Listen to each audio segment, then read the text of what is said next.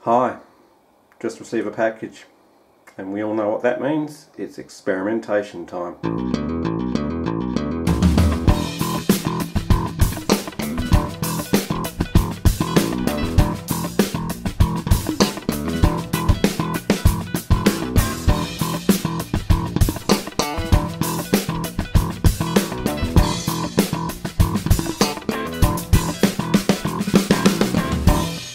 Greetings, the Astro 30 here yet again, and as I just said in the intro, I've received a package. What is it? Well, you probably know by the title, but this is a loudspeaker crossover, which it's a two-way.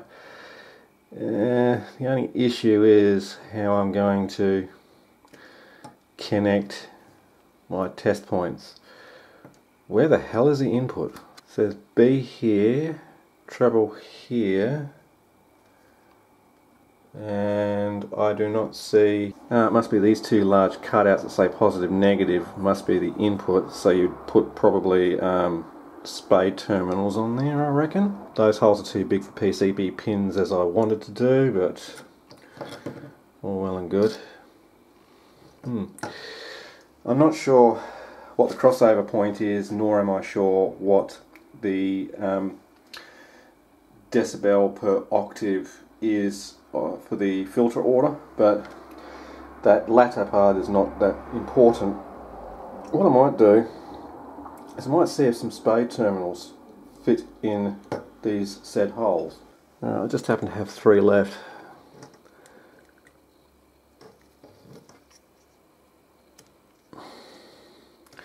Nice, so they do actually fit in there. Just nicely, I might add. Bit of a tight fit, so they're not going to fall back out when I turn it over, and I can solder it on that side. What I might do, however, is I might reverse engineer this back to a schematic so we can actually see for reference how it's all laid out. Don't know if I can measure the inductance of that coil. I probably can, but yeah, give me a few minutes and I shall return shortly. And there we have it there. I don't have a meter that can measure inductance, so I still don't know what the value of that is, but I don't think it'd be any higher than the microhenry range. We've got this inductor and C1 here forming a low pass filter going off to our bass driver, and C2, R1, R2 and this PTC or poly switch, fuse, whatever you want to call it, forming a high pass filter going off to the tweeter. That's it. It's dead simple. As I said earlier, I don't know any more specifications on that, except that these look like 5-watt devices, somewhere in the order of 5 watts. They're 470k each, so because they're in parallel, that's going to halve, looking at 235k all said and done. So that actually really limits the amount of power going into your tweeter, which means it shouldn't sound so obnoxious and shrill. Now I also want to point out one other little detail. The laptop output is a headphone output. There is no line out functionality on that laptop, and because of probably how the DAC works inside that laptop's AC90 chip, it's not really good for connecting up to an amplifier because you'd have a lot of switching noise in there. I really need something with a line output, and then it occurred to me, I've got an interface that I connect my guitar to the computer to record. That has a line out on it, and it is controlled by the system volume. Why not use that? That'll be the basis for my test when I actually hook this up to the speaker cabinet. We'll do a sound test using the Mini 1-1 amplifier and music source coming off of the interface. But for now, I'm going to solder these in and then solder probably some jump leads coming off here so I can connect fly wires to it to do some testing. Got everything set up now. I'm using my homemade variable power supply. Got a multimeter hooked to its output just to keep an eye on the voltage. I'm keeping it at 9 volt.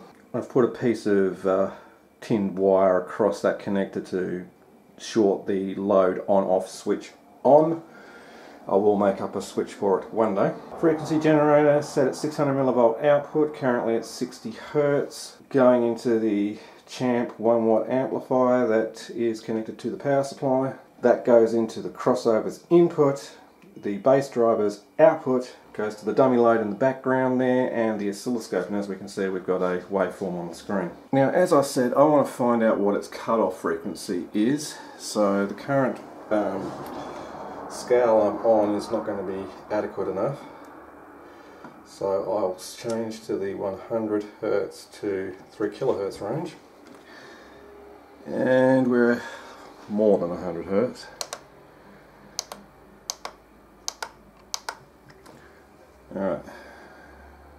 Alright, ignore that output voltage at 8.42 volts or whatever it says, it's on times 10.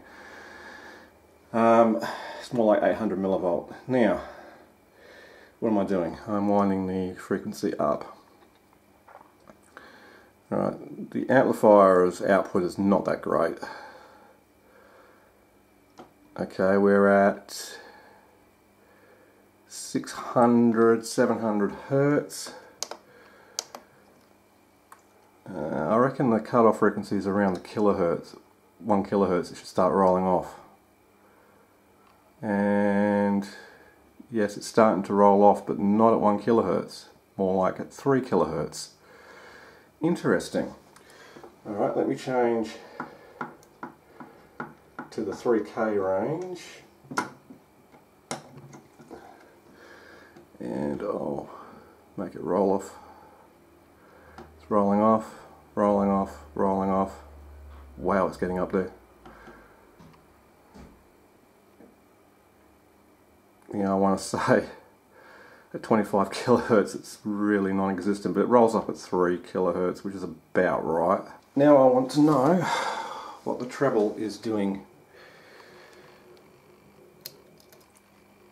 And what I mean by that is where it starts increasing its signal strength as opposed to when the bass rolls off. Now, currently, with it connected to that, I can't see anything. There is no signal. Maybe because the bass driver isn't loaded, bass driver section isn't loaded, because this amplifier does not work unloaded.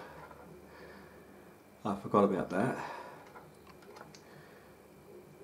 Alright, so how about we just stick this output directly into the oscilloscope without loading it. I've got no other way of loading it. The dummy load connected to the bass section, and I'll connect the oscilloscope directly to the flux capacitor. And now we have an output. Right, what are we at? 3 kilohertz. Might just dull that voltage right down so I can see it better. Now, wind up the frequency. It's remaining relatively flat at above 3 kilohertz, which is what I'd expect. So let me change to 100 Hertz to 3 kilohertz.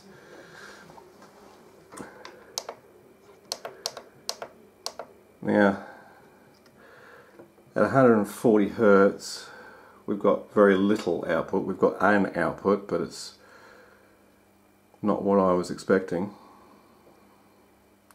Around about 4 kilohertz mark, it starts increasing to where our base voltage was, which is around about 5 and a bit volt. So okay, the crossover frequency of this is 3 kilohertz. Okay, before I get too happy and pull the speaker apart, I just want to, using the interface output over here, see how the speaker sounds on that 1 watt amplifier now.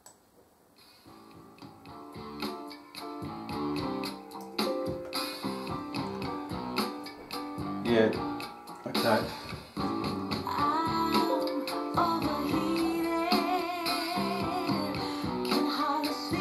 That still sounds terrible.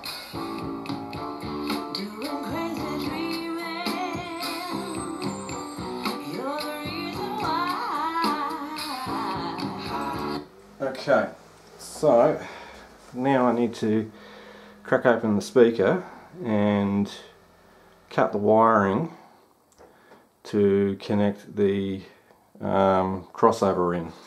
Okay, so this goes to the tweeter, so I'm going to cut in there and there. So it goes, no, that's actually our input. Alright, that one goes to the tweeter.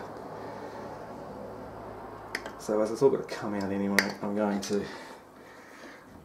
bugger that off. Forgot I've got to remove all this junk first. Okay, I've got the crossover cobbled in there. Didn't make any difference.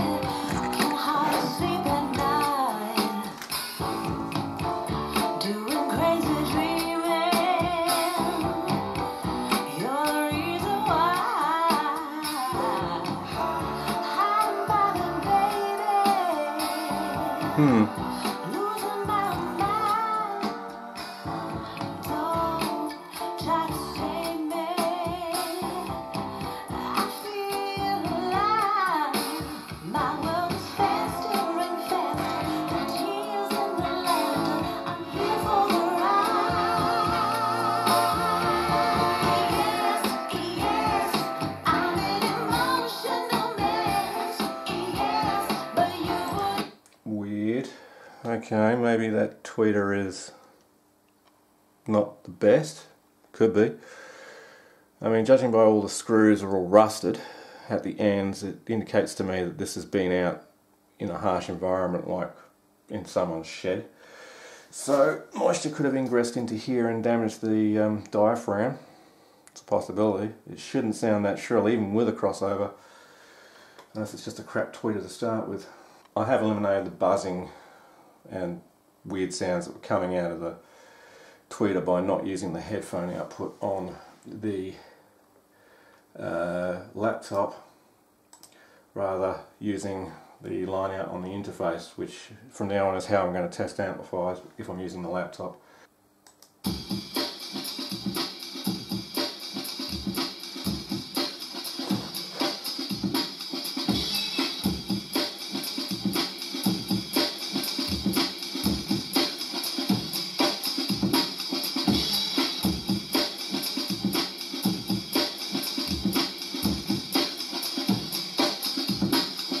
Treble is way too high.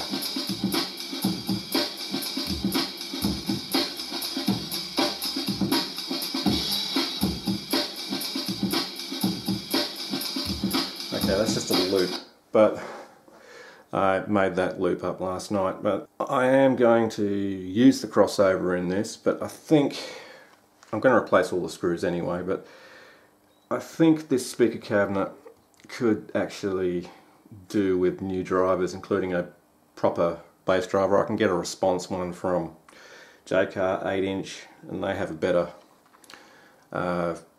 sound to them. Plus they cut off at 3 kilohertz. I'm not sure what this one cuts off at, but yeah, the highs are terrible on this. So the only way to verify is to replace the tweeter. I was going to have 2 of them in parallel, but I'm not so sure now.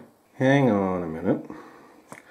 I was about to finish this video up and start editing when I realised how this treble section is wired. So that's a PTC, which is like a poly switch fuse, which has a low resistance normally, but when too much current goes through it, that heats up and the resistance increases.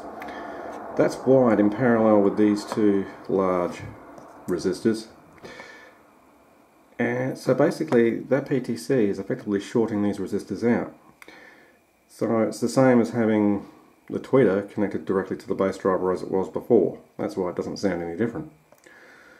So the idea of this is When too much current goes through this PTC, the resistance changes, therefore raising its resistance alongside this resistance, parallel resistance, limiting the amount of current going through to the tweeter, and obviously dulling down the amount of power going into the tweeter during a fault condition.